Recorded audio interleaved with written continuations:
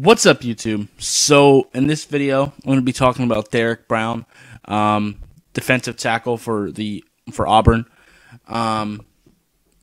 He, of course, is one of the most highlighted players coming into this draft. Big fan of him. Not as big as some people. There's nothing wrong with him per se, but he is possibly the best defensive tackle in this class. There's one more I'll get to later down the road.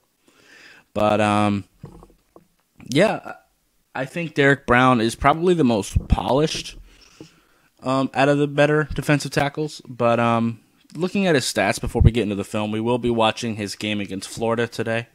I watched a lot more games. I've watched the film against Alabama, a bunch of different games. But we're going to be using Florida to kind of highlight my thoughts on him.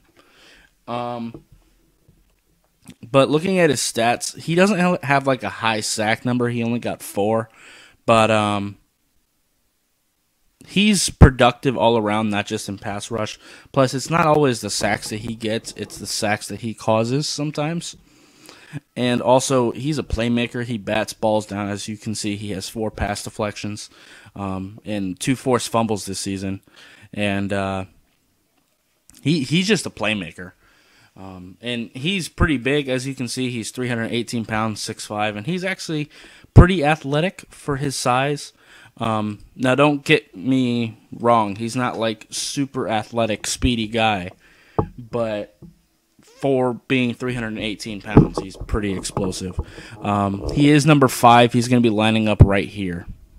But Auburn does move him around a little bit, actually quite a bit. They move him to defensive end. They move him to 1 tech. I think his best position will be 3 tech in the NFL. 1 second.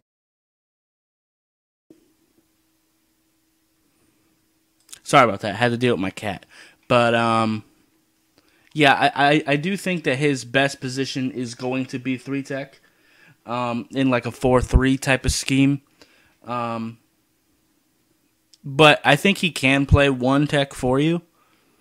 I think he'd be pretty good there, again, in a 4-3 scheme. If he is drafted by a 3-4 team, then I'd like him to play 3-4 defensive end. I wouldn't want him to play nose tackle full-time.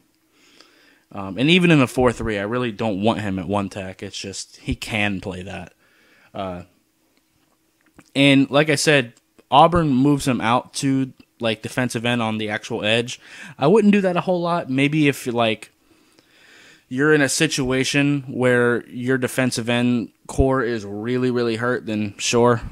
But I wouldn't do that. I'd stick him at 3 tech and let him run through B gap and just make his money that way. But anyway, I got some timestamps next to me, and actually the first timestamp is literally the first play. So let's just go ahead and get right into it. Fantastic play, and that kind of highlights his ability to play against the run. Let me actually slow that down a little bit.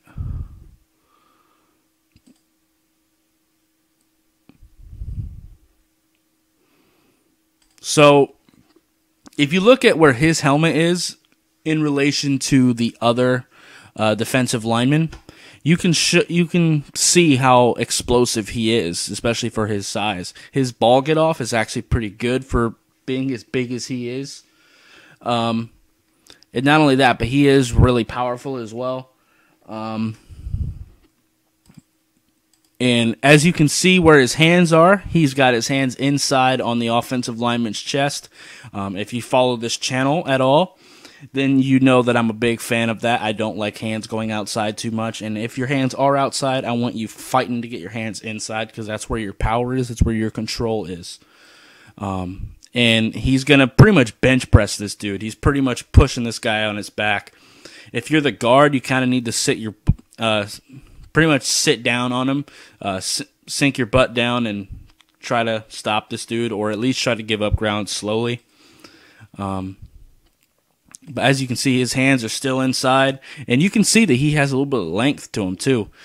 He's got full control over this guard right now because he's got hands inside. He's powerful, he's explosive, and he also keeps his eyes on the situation as well. And he's going to come off the lineman, and he's going to wrap him up. And because he had his hands inside, that's why he's able to disengage quickly. Because when you have your hands inside, you have control over the offensive lineman. And it's the same with the other way. If the offensive lineman has his hands on the inside of your chest, for the most part, he's going to have better control.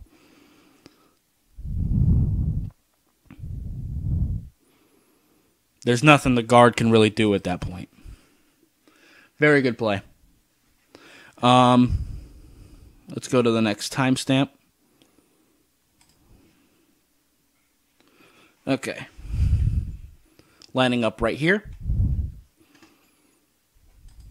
As you see, they kind of got him at defensive end-ish right now.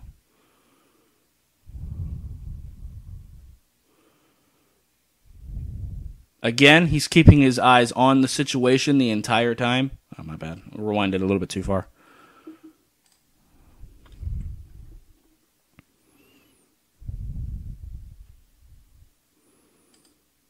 Looks like he's got his left hand inside, and I think his right hand is controlling the outside wrist. And if you're at defensive end, then that's what you should do so you can get outside or at least control the wrist of whatever direction you're trying to go. If you're trying to go inside, then grab the offensive lineman's right wrist.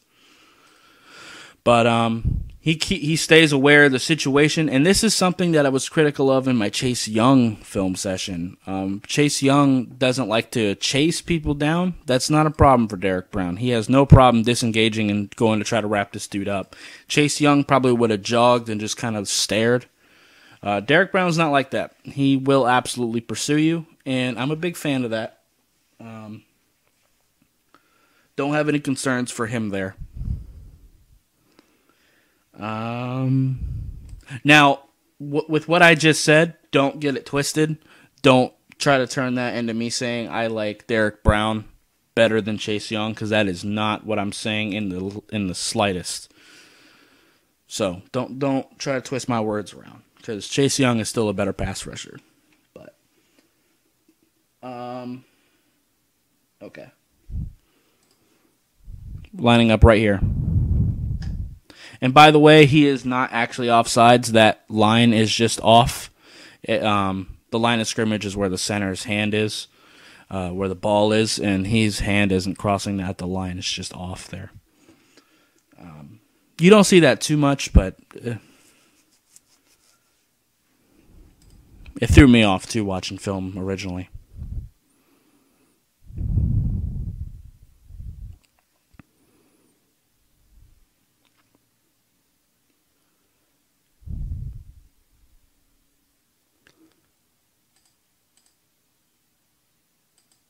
So he's got his right hand inside, and he's using his left hand to try to control that wrist, to control that arm so he can get off of him. He's going to use power and just explosiveness to get free. He doesn't get the sack, but still, he still won that matchup. He's still got a hit on the quarterback that's going to add up eventually. And also, his ball get off, once again, was pretty good. Forgot to highlight that at the beginning of the play. Once again, he's ahead of the other three defensive linemen because his ball get off is very good. And actually, too, this again shows him using his length because he's using his right hand on the inside of his chest, and he's kind of keeping the offensive lineman at bay, as you can see right there when he extended his arm. He's keeping the offensive lineman at bay with his length. And that allows him to pretty much just get free, like right there. There's nothing he can do. He can't reach him at this point. He can just go. Like I said, he doesn't get the sack, but still a very good play. Next timestamp is 2:07.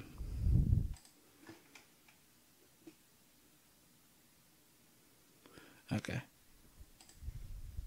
Right here.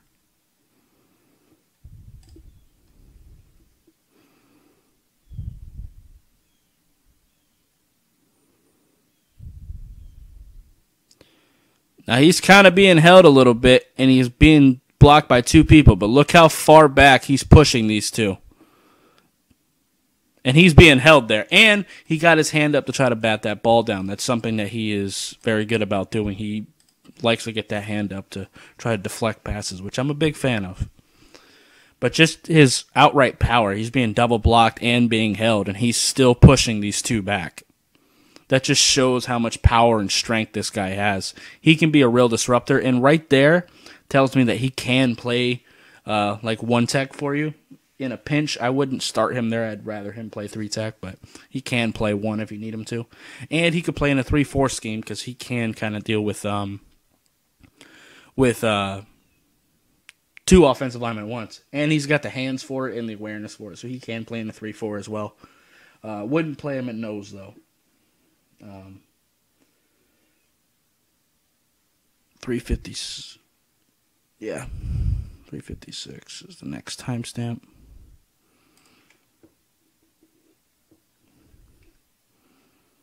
Right there, it looks like, yeah.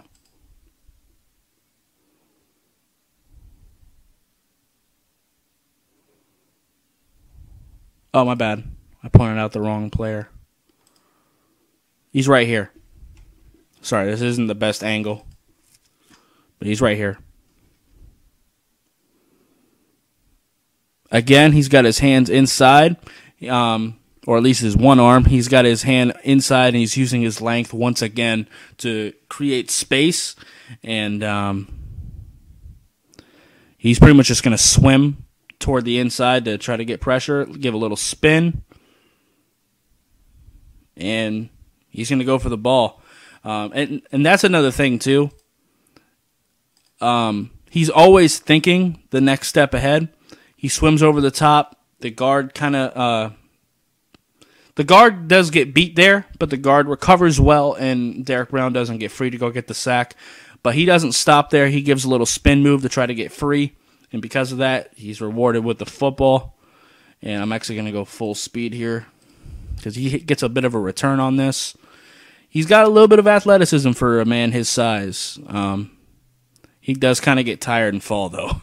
But that's to be expected. Get him some oxygen after that play. Let's move to the next one. Slow it back down.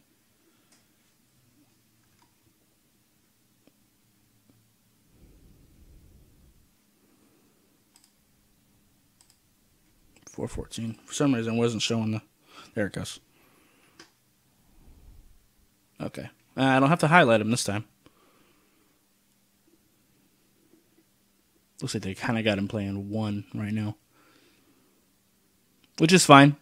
Auburn moves him around quite a bit.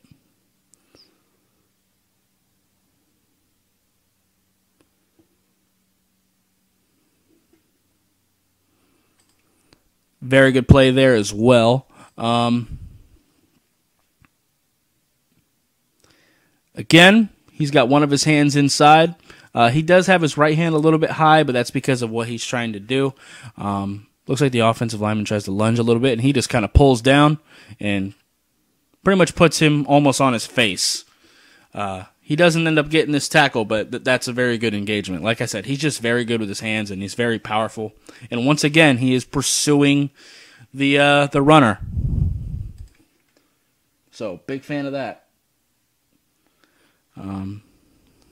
537. Yeah, 536, fine.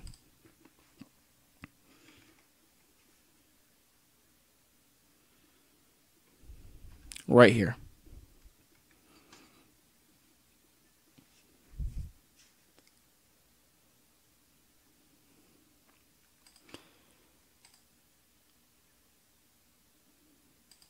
Got his right hand inside, and it looks like he's got his left hand on the outside, the outside shoulder, and he's gonna. Yep, that's the direction he's going. That's kind of what I was talking about earlier. He's very good with his hands. That's pretty much his game. He doesn't have anything like super special technique-wise. He's just really powerful, and he's really good at the feet and hands. So that's kind of his thing. 8:44. I don't have too much left to show here. And by the way, the plays I'm skipping over, it's pretty much just ones I don't have much to talk about. Either he just gets double blocked or gets chop blocked or whatever. Not much to really break down on those plays.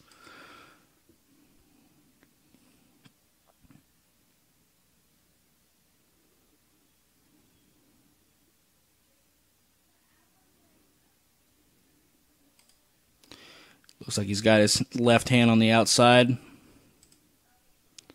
That's the direction he's going. Still got his right hand inside. He kind of gets blocked by the running back a little bit here. Still keeps his hand up to try to bat that ball down. Just really good, just explosiveness, really. I got one more play I want to show, and that's just because it's a good play. I've kind of already made my point, but this is just a good play. Matter of fact, I'm going to let this go full speed. He's lining up right here.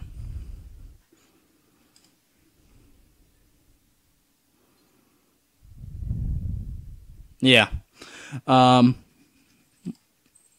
little bit of a return there, too. Let me slow that back down. So, I love this shit.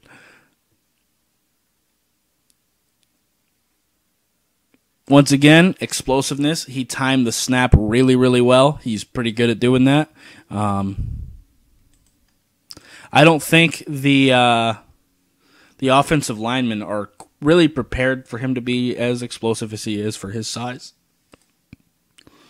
Right here, he's just going to show power, and he's pretty much just going to bench press this dude.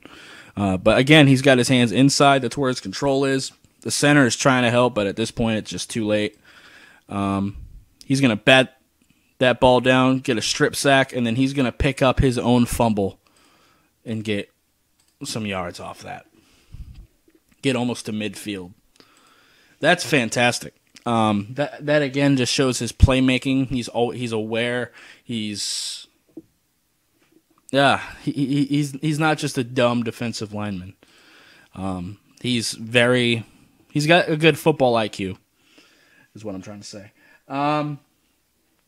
So that's pretty much all the film I have to show, but just my overall thoughts. By the way, the original video is Jesse. I don't know how to pronounce that, but the link to the original video will be in the description of mine. But like I said throughout the video, he does get moved around quite a bit on the Auburn defensive line. Auburn kind of moves all their guys around.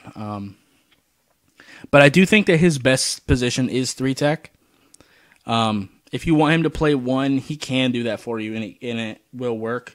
I think the best system for him is a 4-3, because like I said, I think 3-tech is his best bet. But if a 3-4 team does draft him, I think he would be fine as a 3-4 defensive end. I wouldn't want him as a full-time 0 or nose. But, I mean, he can do that for a little bit, but I think 3-4 defensive end would be best in a 3-4 situation. Because like I showed, he does have really good hands, and his awareness is pretty good. And that's kind of the traits you look for in a 3-4 defensive end. Because you're going to get double teamed quite a bit, so you really need to be able to use your hands to get free, and you need your eyes to be pretty good so you can read the play even while you're getting double teamed. And he's pretty good at doing that, so he can play in a 3-4. But I just really want him to just be in a 4-3, play 3-tech, just line him up in B gap, and just let him bully the interior offensive lineman. But yeah, I think that's really all I have to say. And I kind of mentioned it before too. Like I said, he doesn't really have like this massive arsenal of tools that he uses. It's like he doesn't really pull too much cloth. He doesn't really like spin, swim. He does have a bit of a swim move sometimes. And he did do a spin move earlier in this film session, but it's not something he does a lot, and it's not something he's super good at. But he's just really good with his hands, and he's really powerful. He's explosive. And because he doesn't have all those skills, that kind of hints to me that he hasn't hit his ceiling yet. I think that if you get a good defensive line coach, I think you can actually improve Derrick Brown quite a bit. So big fan of this guy as a prospect. And yeah, anyway, this video is already 20 minutes, so I'm going to wrap it up here. If you like this video, I'd appreciate you hitting that like button. If you have any questions or comments, leave them in the comments down below. Subscribe if you haven't already, and I'll see you next time. Bye, guys.